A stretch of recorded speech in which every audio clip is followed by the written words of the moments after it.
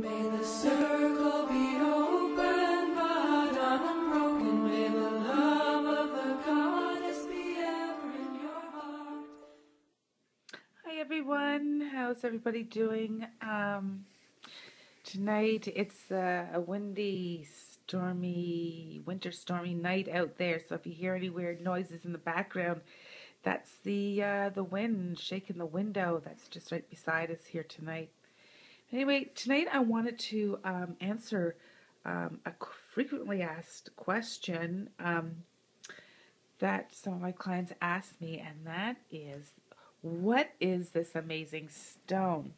Now, this is my Selenite wand that was given to me by a very special friend, and I use it for my cleansing, my clearing. It's jack of all trades for cleaning for me. I just love him. It's quite heavy, but a selenite stone is a very angelic type of stone. Its energy is a white energy and very good for psychic, opening up your psychic abilities and calling in angels, and it soaks up the negative energies and it doesn't hold it, so you never have to clean it. Even though once in a while I do put it in the window to have a cleansing under the full moon light, but it doesn't retain any energy. That's why it's wonderful in soaking it up. And what I do is I use it for clearing my space. It's like a quick clear when I don't have any smudge or saging or incense to use, or it's not appropriate to be using it.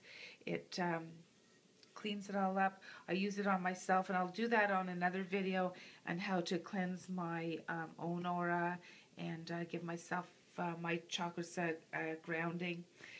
But I always use it on my cards. Now here I have my angel and my angel and my fairy oracle cards, which I use quite often.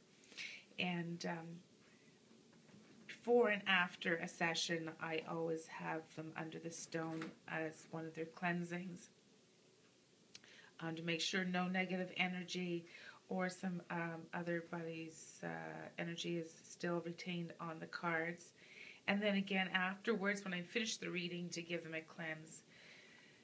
Another thing that I do to cleanse them is giving them the tap, putting my intention in, and then of course, now I'm holding my camera with one hand, so it's kind of tricky when I have two hands, and then of course putting over the flame of my Archangel Michael working candle. So those are my quick cleanses, but it's using my wonderful favorite cleansing stone, my selenite wand. I will also use that with my pendulum if it needs any self-cleaning too. I just set it on, wrap it around, and then it has some of the cleansing as well, sharing the wealth, so to speak. And but I do have these smaller ones. Now these are cute little ones. This is one that I keep when I'm traveling, because my other one's so heavy. I will keep this in my purse in a little sachet, and I can use it for a quick grounder for myself, just even hanging onto it, having it on in hand for meditation. It's very easy to travel with, and I have these actually available on my Etsy shop if you're interested in them. I'd say it's so cute. It's a little mini me version of my big guy.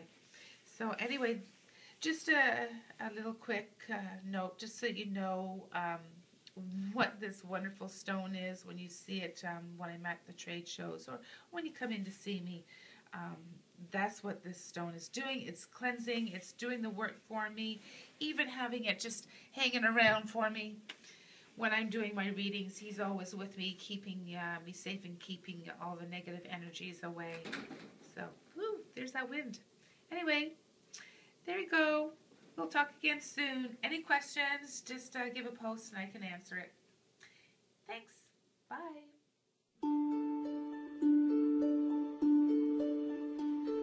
serve.